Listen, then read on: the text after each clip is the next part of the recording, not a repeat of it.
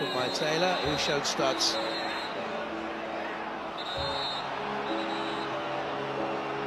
And this is worrying. Oh, he's sent off. 2 minutes gone, and this is very nasty. Fabregas rushed to his stricken teammates' aid. The Arsenal players here are in some distress. It's absolutely horrific, you know. And it's horrendous. And it, you know, it is a red card. Whatever happened today, it would have been overshadowed by the awful injury to Eduardo. Did you have a view on it? Yes.